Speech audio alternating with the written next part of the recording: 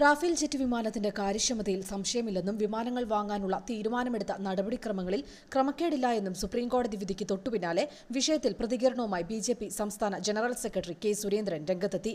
ലജ്ജ എന്നൊരു വാക്ക് സ്വന്തം നിഘണ്ടുവിലുണ്ടെങ്കിൽ രാഹുൽ രാജ്യത്തോട് മാപ്പ് പറയണമെന്ന് സുരേന്ദ്രൻ തന്റെ ഫേസ്ബുക്ക് പോസ്റ്റിൽ ആവശ്യപ്പെട്ടു. വീട്ടുവേലക്കാരിയുടെ മകനായിരിക്കാം, ചായ വിറ്റ് നടന്നിട്ടുണ്ടാവാം, ഉന്നത ജാതിയിൽ പിറന്നിട്ടില്ലായിരിക്കാം. എന്നാലും അമ്മയും മകനെയും പോലെ രാജ്യം വിൽക്കുന്ന ആളല്ല ഈ മനുഷ്യൻ.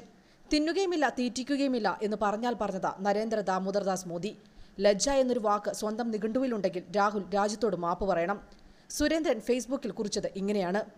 ചീഫ് ജസ്റ്റിസ് രഞ്ജൻ ഗൊഗോയ് അധ്യക്ഷനായ ബെഞ്ചാണ് കേസിൽ വിധി പറഞ്ഞത്. കോടതി മേൽനോട്ടത്തിൽ അന്വേഷണം ആവശ്യപ്പെട്ടുള്ള ഹർജികൾ തള്ളുകയും ചെയ്തു.